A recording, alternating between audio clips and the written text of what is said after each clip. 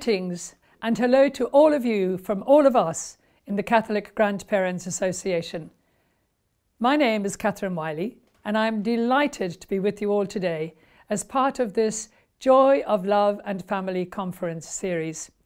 It is really a most welcome initiative as we celebrate Pope Francis's Amoris Laetitia Family Year, and I'm so grateful to the Diocese of Metuchen and the other 5 dioceses in the states of New Jersey for this very kind invitation. I would dearly love to be with you all in person, but that has not been possible this time. I wish you a fruitful and blessed conference series. I'm looking forward to tuning in to so many of the other speakers. I'm sure you will have many questions for me, which I sadly can't be there to answer. So please get in touch with me at any stage by email, and I'll be more than happy to respond or to help.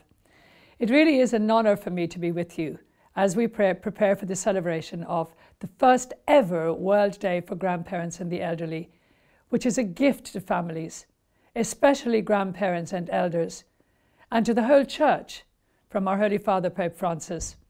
We look forward very much to being part of the celebrations later this month. Speaking of the World Day for Grandparents and the Elderly, I was particularly struck by the theme chosen by Pope Francis for the first World Day for Grandparents and the Elderly. I am with you always, a phrase from Matthew. In introducing this theme last month, we were offered the following explanation. I am with you always is a promise of closeness and hope that young and old can mutually share. Not only are grandchildren and young people called upon to be present in the lives of older people, but older people and grandparents also have a mission of evangelization, proclamation and prayer, and of encouraging young people in their faith. That explanation and the theme itself immediately resonated with me, both as a grandmother and as the founder of the Catholic Grandparents Association. Our own mission in the Catholic Grandparents Association is to pass on the faith and to keep prayer at the heart of family life. I am with you always perfectly captures that mission statement. In fact, if we were to pick a phrase to describe the role of grandparents in the lives of their families, especially their grandchildren, it would be, I am with you always. If you really think about that phrase and unpack it a little bit, what do you find? Well, we are there with our grandchildren before they are born. We dream about grandchildren as soon as our own children fly the nest and get married. We can be a little bit mischievous at times, dropping hints about how adorable grandchildren are, asking if there is any news. Any of you familiar with the social media sites, YouTube and TikTok, will know just how viral the many "you are going to be a grandparent" videos are. A simple introduction to a future grandchild gets views in the millions. Why? Because it is a momentous and joyful, almost foundational occasion in the life of a family. It's the next generation being nurtured with joy into our world. I am with you always. We are there, as I said, before our grandchildren are born, and often just as they arrive into the world, often as the very first people to introduce to them after they are born, to touch and to hold. We are there for them for as many days as we can be after they are born. We are there with them through teethers, as toddlers, for the terrible 2s and 3s, and on their first day of school. We're there for the tweeny years and for the teenage years. Even those years are a distant memory for me. I still shudder when I think of them. We are there as they graduate from high school, pass out of college and into their jobs and careers. We're there for holidays, Thanksgiving, Easter, Christmas, and for birthdays. We're also there for all the sacramental moments, their baptism, first penance, first Holy Communion, confirmation, marriage, our holy orders. We are there with our grandchildren when they are sick. Sadly, we are often the ones to hold the family together after the death of a child or of a parent. We are there for the good days and the not so good days, for the moments of joy and the moments of sadness. We are always there. We are often there to act as a safety valve to release tension during times of family stress. We're very often a safe house for a few hours escape from parents, or an argument with friends or a partner.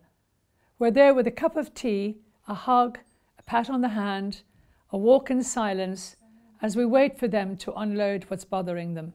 We are with them always. And even after we have passed on from this world, we will still be with them in their memories, in gifts and advice passed down, in mannerisms, looks, traits, temperament, and hopefully in their faith. And it is in our faith where the real understanding of that scripture phrase, "I am with you always," resonates most profoundly. Jesus told us that he will be with us always. As grandparents struggling in this ever-changing world, we really need to remind ourselves of that fact. No matter what is happening in our lives, in our families, in our world, Jesus is with us. God is with us. Much of what we do in the Catholic Grandparents Association comes from my own personal faith and my belief that grandparents and the elderly have an important role in families, in parishes, at national level, in the church and in society. I was delighted to see a whole section of this conference totally dedicated to the golden years. My husband Stuart, who is a convert to the Catholic faith, and I have been married for over 50 years. We have 4 children and 10 grandchildren who, despite being brought up carefully in the Catholic faith, yet sadly have drifted away from the faith. We have divorce and addiction in our family. Some of my own grandchildren have not been baptized. So like many of you here today, we are no strangers to the difficulties, the heartaches, and the challenges of modern-day Catholic family life. So I'm here speaking to you as an elderly Irish grandmother, but I feel I have to tell you that I don't feel elderly, and I'm not sure I ever think of myself as living in the golden years of life. My grandchildren keep me young, and they tell me that I don't look elderly, and that I certainly don't act elderly. God forbid. In fact, at 74, I would say that I am blessed to be in the prime of my life, and I think a lot of grandparents feel the same. For those of you who don't know much about our association, I would like to share with you just some of the genesis of it. It was on Our Lady's birthday, September the 8th, nearly 20 years ago. I was praying before a statue of Our Lady in Walsingham at the Marian Shrine in England. And as my mind wandered, I was considering what I could possibly give Our Lady for a birthday present. Have you ever thought of that? What would truly delight her? A cake? A new dress? What could you give our Holy Mother, who had given us everything? Almost immediately, my question was answered. It came to me that in this tiny village, where faithful pilgrims had journeyed for centuries, a pilgrimage to honour her mother and father, St. Joachim and St. Anne, the grandparents of her divine Son Jesus, would truly delight her and honour and thank her, and all of our grandparents, alive and dead, who had done so much for us, particularly in transmitting our beloved faith. So with great fear and trepidation, totally out of my comfort zone, guided and led by the Holy Spirit, I suppose you could call it an impulse of faith, we organised the first ever grandparents' pilgrimage in the world. With the blessing of our patron, Archbishop Neri of Tuam in the west of Ireland, and endorsed by the Vatican, we have now grown into a private association of the faithful with ministries and members in over 60 countries. I believe that we were amongst the first, if not the very first, to shine a light on the vocation of grandparents in the Church itself and their vital and critical contribution to the Church, the family, and to society. It's hardly surprising that the Catholic Grandparents Association has grown so quickly. You who are grandparents understand instinctively the great human, moral, and spiritual challenges facing our children today in the world in which they are growing up. It feels to me now, after so many years of the CGA and its work, and after much reflection and listening, that our Holy Mother was calling on us grandparents who have been tried and tested in the faith to rebuild her church. We in the Catholic Grandparents Association strive for opportunities for our children and grandchildren to be brought up in a modern and inclusive Catholic faith, whoever and whatever they are, surrounded and supported their whole lives as we have been, through the love of Jesus Christ and of our Holy Mother Church.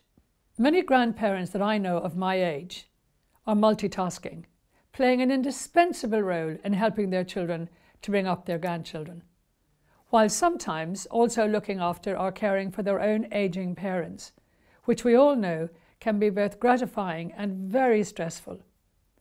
Many of us are still holding down a job, and many older people are contributing to the community and to our parishes, as I say, keeping our church doors open. In fact, many of our older people are running our parishes these days. Look at Pope Francis and the Queen of England. One is 84 and one is 95, and they're still doing fantastic work. One is still running the church in his 80s, and the other is still sorting out serious family crises in her 95th year, and showing everyone the meaning of duty. Pope Francis said there is a true vocation, a mission for older people who have a lot more free time now at their disposal than before.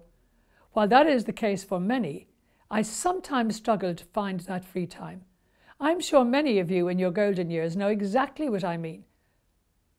Since the beginning of his papacy, Pope Francis has constantly reminded us of the gifts that grandparents and the elderly have to offer. And yet at times, they seem to be ignored. We need to listen and to help him in any way we can. We need to help grandparents to recognize their vocation, which is to pass on their faith to future generations and to keep prayer at the heart of family life. This is the mission statement of the Catholic Grandparents Association. This is our only purpose and the very reason that we exist. In recent times, we all know the faith has been waning in the younger generation, and it's hardly surprising when they have grown up in an era hearing only negativity about our church. They have completely missed out on the total beauty of the gospel. In these circumstances, it is essential that we grandparents make them feel utterly included, and that we recognize the beauty of our faith, which has sustained it through all the ups and downs of our lives. You know, society often projects negative images of older people, whereas youth are depicted at the best stage of life. Old age is often shown as the worst, when in reality we have much in common. We are dependent on each other in one way or the other, from the cradle to the grave. Life goes full circle, as shown in this little poem entitled The Little Boy and the Old Man by Shelf Silverstein. Said the little boy to the old man, "Sometimes I drop my spoon." Said the little old man, "I do that too." The little boy whispered, "I wet my pants." "I do that too," laughed the old man. Said the little boy, "I often cry." The old man nodded. "So do I." "But worst of all," said the boy, "it seems grown-ups don't pay any attention to me." And he felt the warmth of a wrinkled old hand. "I know what you mean," said the little old man. Isn't that just a really striking image depicted in that poem? There is no greater blessing in life than to care for those who have cared for you, to be there for them in person, in every way, at every stage. We all age in different ways. Many of us require part-time or even full-time care, either at home or in independent living, or in a care home, where we may need care physically, medically, emotionally, and spiritually. How are we going to achieve this? Who is going to do it when we are not around? The next crop of grandparents? We need to develop strong parish structures to know who they are and to help meet their needs. They need to know that they are loved, needed, and wanted for who they are and not for what they are. We need to be sure that they remain valued members of the community. It is our sacred responsibility to make provision for all their needs. St. Mother Teresa said, "The most terrible poverty is loneliness and the feeling of being unloved." Visiting them and ensuring they receive the sacraments is of paramount importance. No medical care will cure their spiritual ills. Only our loving God can heal, and time is critical. We need to do something now to make sure no one is neglected. The opportunity presents itself now in this blessed and timely conference to share thoughts and ideas, ways and means that will truly make a difference in our families, our church and our communities, and highlight how we influence our families, particularly when they get older and are in need The vocation and value of grandparents was simply but profoundly expressed in the Universal Prayer for Grandparents, composed in 2008 at our request by Pope Emeritus Benedict. This powerful, insightful prayer encapsulates a fitting and accurate description of both the attributes, the gifts, and the needs of our elderly and our grandparents, and I think perfectly articulates the essence of this gathering and the upcoming World Day for Grandparents and the Elderly, and our mission statement. I would like to share this prayer with all of you, as it is so beautiful, and in fact started the Catholic Grandparents Association. Lord Jesus, you were born of the Virgin Mary, the daughter of Saint Joachim and Saint Anne. Look with love on grandparents the world over. Protect them. They are a source of enrichment for families, for the Church, and for all of society. Support them as they grow older. May they continue to be for their families strong pillars of gospel faith, guardians of noble domestic ideals, living treasuries of sound religious traditions. Make them teachers of wisdom and courage, that they may pass on to future generations the fruits of their mature human and spiritual experience. Lord Jesus, help families and society to value the presence and roles of grandparents. May they never be ignored or excluded, but always encounter respect and love. Help them to live serenely and to feel welcomed in all the years of life which you give them. Mary, Mother of all the living, keep grandparents constantly in your care, accompany them on their earthly pilgrimage, and by your prayers, grant that all families may one day be reunited in our heavenly homeland, where you await all humanity for the great embrace of life without end. Amen. That really says it all, doesn't it? This prayer has been translated into 25 languages and into Braille. Please pray it every day. This grace-filled prayer needs to hang in every church so that grandparents and the elderly feel welcomed, recognized, honored, and prayed for by all generations. I believe that as a church, we need to better recognize the valuable resources we have in our elderly, who often feel disenfranchised. As a church, we need to provide more opportunities for continued spiritual growth and an enhanced prayer life, recognizing the contributions, wisdom, and experience of our elderly population. I myself have gone back to school this year to study a course in catechetics. It has been the most wonderful, grace-filled time for me. Each Thursday, I have logged in via Zoom, with the help of my grandson, for the class with 150 other people from across the UK, Ireland, and some further afield. We have 6 modules of 6 classes, and yes, there is an exam at the end, or an assessment. It has totally enriched my own life and moved me a little bit further along on my own faith journey. But it has also inspired me to seek ways to offer more formation and catechesis to grandparents. They need to have their faith nurtured and supported. They need help to be able to catechize others, especially in this complicated world we live in. Imagine if one of the fruits of the World Day for Grandparents and the Elderly was that dioceses across the world took on board the faith formation needs of grandparents and the elderly and offered them catechesis, shaped and styled to suit their needs. How empowering would that be? How enriching would that be? Imagine if one of the fruits of this conference series would be a recognition that grandparents and the elderly are thirsting for more events and catechesis like this. How much it would help them to continue to engage with the next generations, the next crop of grandparents. Pope Francis has often referred to old age as a season of dialogue because it presupposes a dialogue and an encounter between the elderly and the young in order to build a society that is more just, more beautiful, more supportive, and more Christian. Open dialogue and communication within our families is crucial. The elderly are the keepers of our memories. They are great storytellers.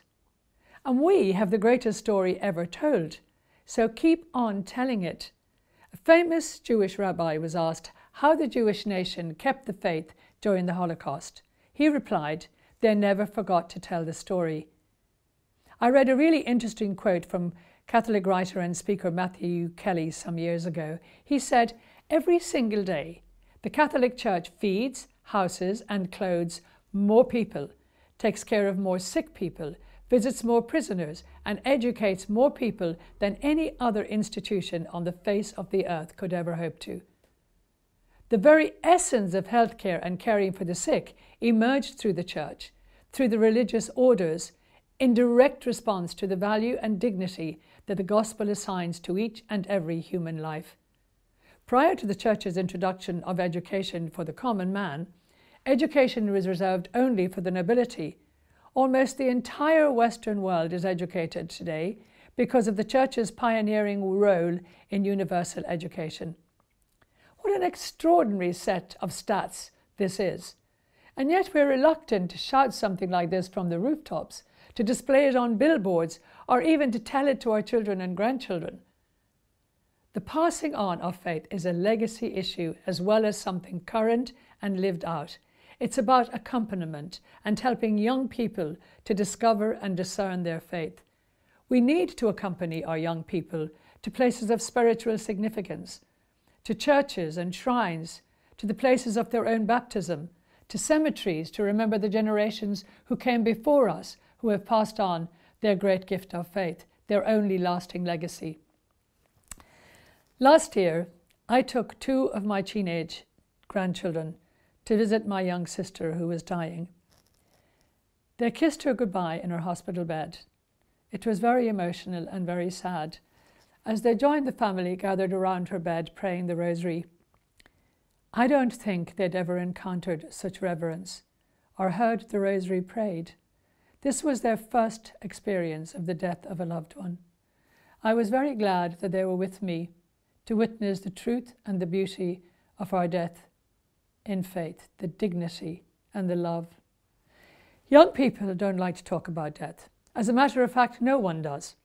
But as our Holy Father says, we must reconcile ourselves to death.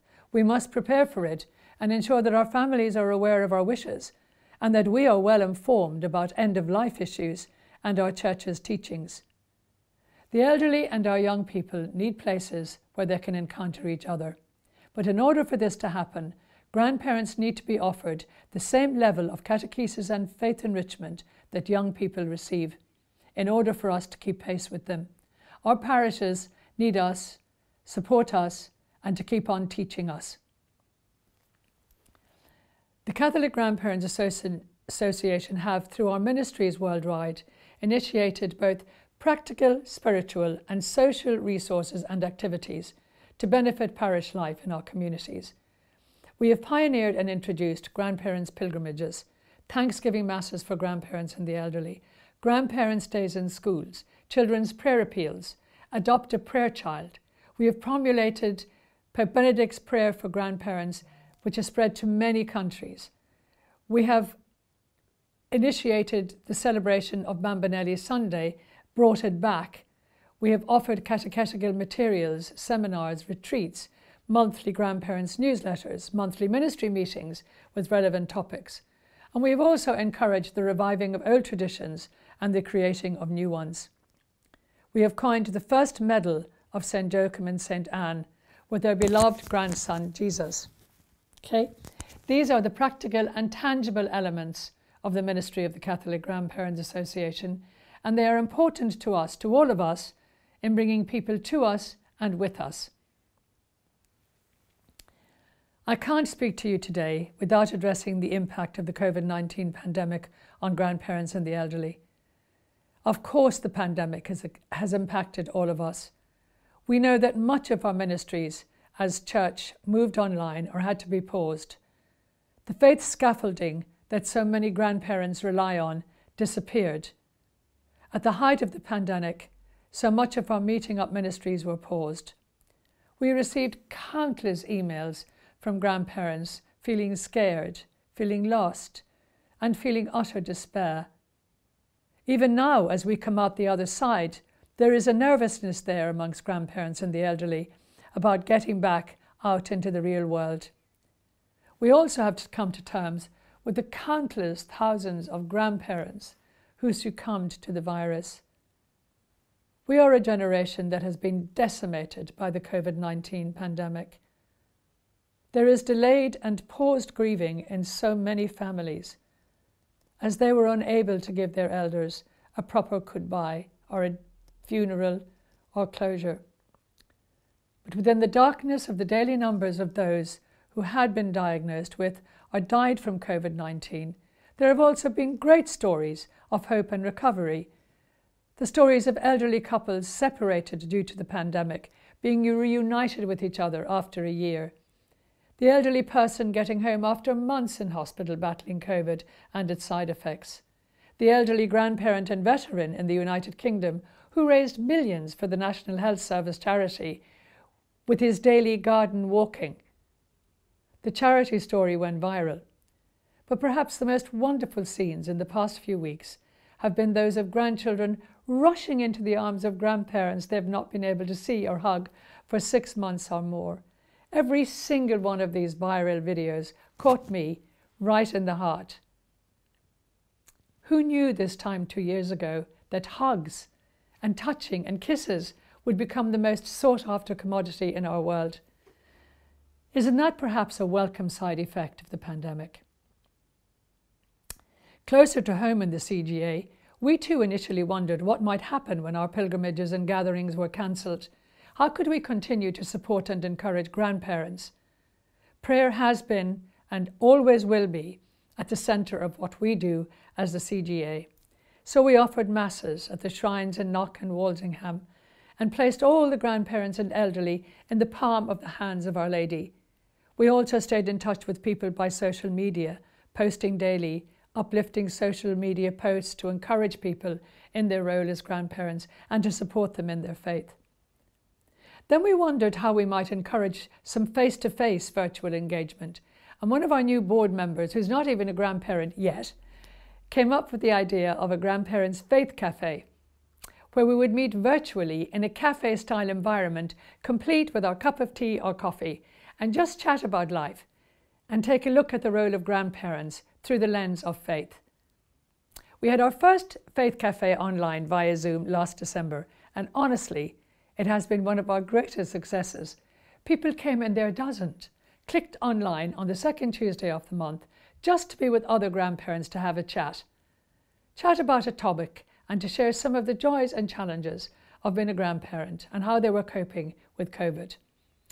We've been joined by a guest speaker each month and have heard wonderful, prayerful, personal reflections from our grandparents.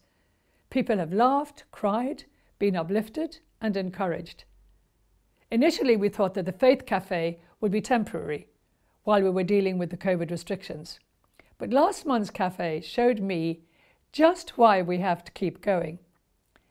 We were joined by our speaker from the East End of London, by Ron and Mavis, who were just yards from the Pacific Ocean in Sydney, Australia. Then Lauren was just meters from Niagara Falls in upstate New York, and Marilyn, our international ministry coordinator, was in Texas. And we had people from all over Ireland. It was observing this spread of people and places that firmed up my belief that we need to keep our international faith cafe open for chats, even when we can have our meetings and ministries up again. The depth of knowledge and interaction across the globe has just been inspirational and sometimes quite unique. The themes we discuss and reflect on at the Faith Cafe are also very thought-provoking, and some of them are worth reflection on as the wider church. Grandparents as influencers, grandparents as agents of grace, are two themes that really struck a chord with me. Influencers is a word that has become associated with viral followings on social media. I think that grandparents were the very first influencers in the lives of their children and grandchildren. Grandparents are also very much agents of grace in the lives of their families. They are often the custodians of the sacramental moments in a family, gently guiding and nurturing their children into marriage, and then all the sacramental moments that follow with their grandchildren. This is why catechesis for grandparents is so important and has to be something that is formalized by the Church. The Grandparents' Faith Cafe that was conceived during COVID is here to stay. I'm happy to tell you that. It is something really positive in the life of the CGA, and maybe we can encourage some of you to join us for a future one, and maybe even persuade one or two of the other excellent speakers in this conference series to be our guest speakers in the future. Grandparents, through their years of experience in the family, have navigated all of life's difficulties. We are there through the sad and the happy times in the family.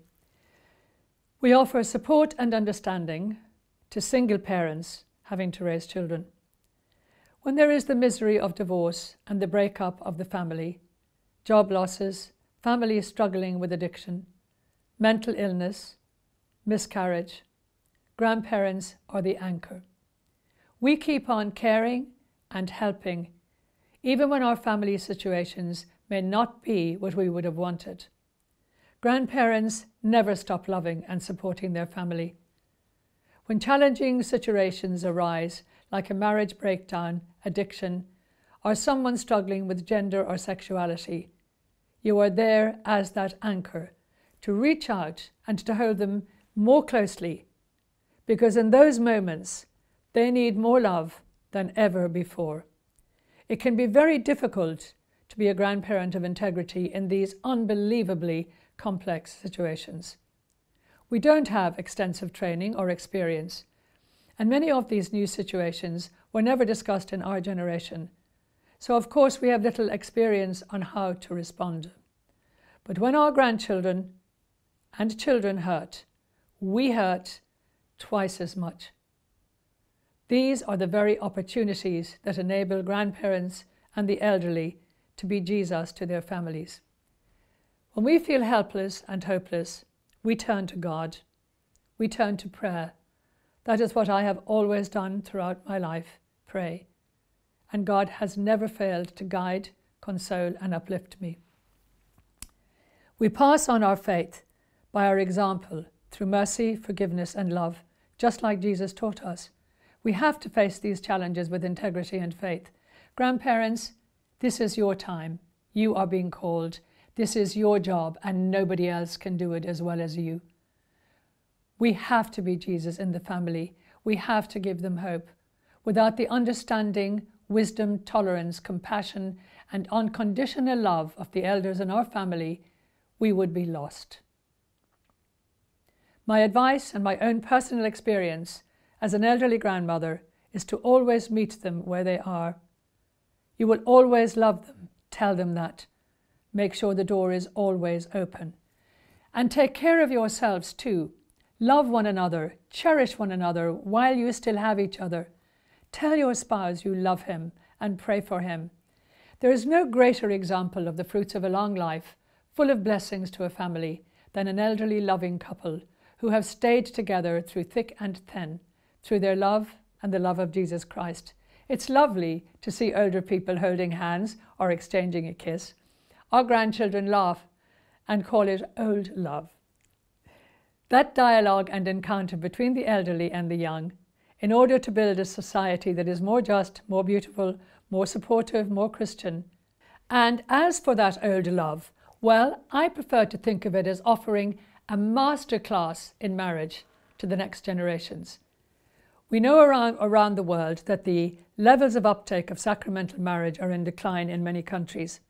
The Church wrestles with how to promote sacramental marriage. The Church also wrestles with language when it comes to trying to encourage young people into marriage preparation classes. I think a masterclass in marriage sounds far more appealing than a pre-marriage course. I think grandparents, you together in your relationships of 30, 40, 50 years, are a living masterclass in marriage, an old love to the new generations. You are also the very best witness when it comes to the meaning of sacramental marriage. Don't ever forget that. You are the witnesses. Bishop John Hine of England told a very touching story at one of our pilgrimages.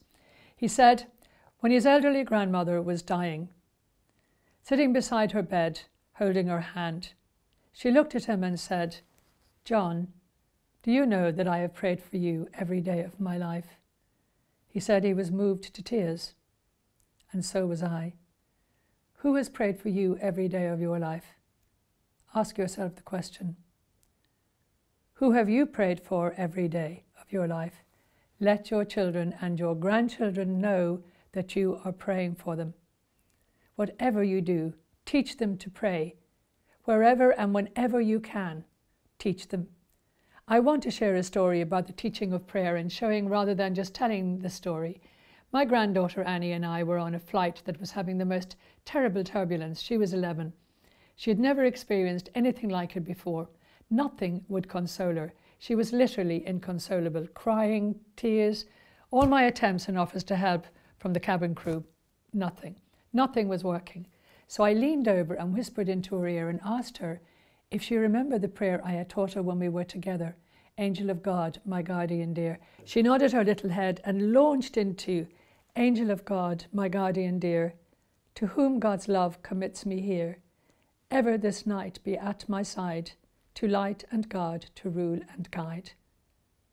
I'll never forget that moment, ever. It was the moment when my granddaughter Annie had her first experience of Jesus.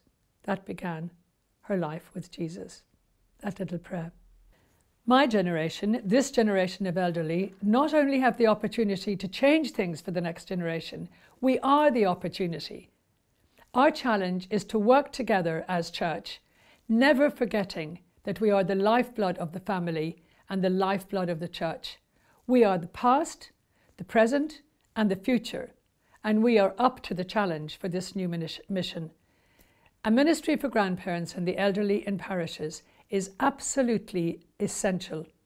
This vital ministry can be a powerful resource within the parish, a place where grandparents are encouraged to share their gifts and talents and to build up the kingdom of God in our families and in our church, and above all, to pray together.